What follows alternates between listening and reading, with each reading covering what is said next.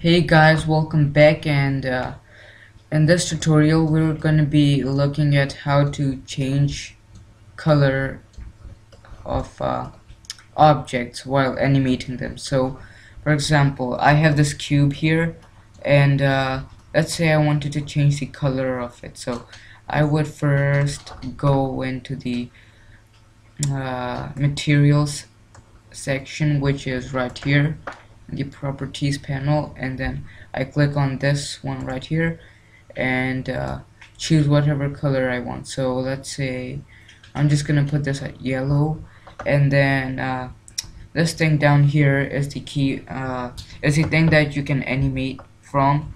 So if you click this, it would be an automatic recording, for example. So let's just say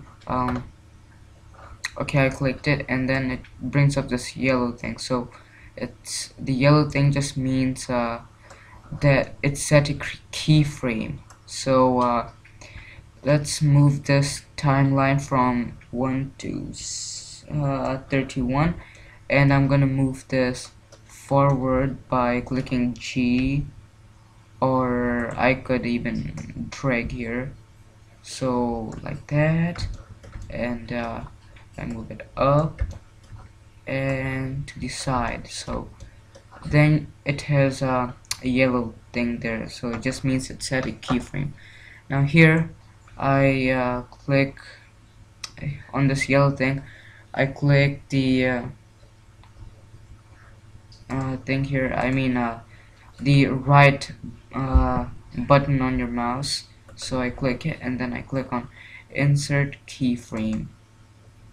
So then you'll see this yellow thing, so it just means that it inserted a keyframe for the yellow thing here. So the yellow color, I meant to say. Okay, now we can move this front. So I move this front, and then we can move it there, and we can move it up there and back here. Okay, then I click on this, and then just make it color blue, bring it back here, bring it down, bring it back here, bring it up, and I go to 99, and let me move this there, up there, there, and from there. Okay, then I click on this thing, make it all green. Okay, now just one more, and this one's gonna be there, and back here, down there, back down there, and back there. Okay, now we can make it, let's make it red. Okay, so now if we go back to 0 and play our animation by this button here, let's see what happens. So click it.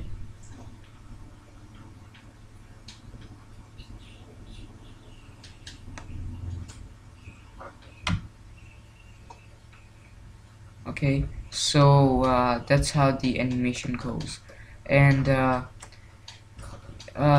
if you want, you can make the animation end somewhere, for example like about here, by these gray stuff here. So what those gray stuff basically do is like, so if I move the end from 250 by dragging down or up, it moves the grayscale thingy, and that's where the animation ends. So if this is at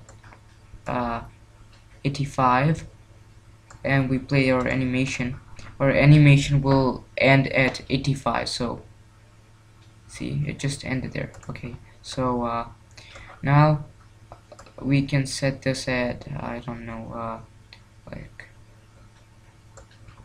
that much, 220, and then if we okay, if we play it, it just keeps on playing and keeps on playing. So and that's base. And just one more thing, we could click 0 on our numpad to see what the camera is seeing, and let's see by playing it. Okay, so this cube got out of the camera's view, so we need to set the camera so that the it can see the cube. If you want to, it's just if you want to. So we click N to bring up this thing, and then we just go down to lock camera to view, and that will bring this thing down here. So that just basically means that we can move the camera with the mouse. So let's set this up here. I don't know, up here. Okay, let's click on this. Let's see.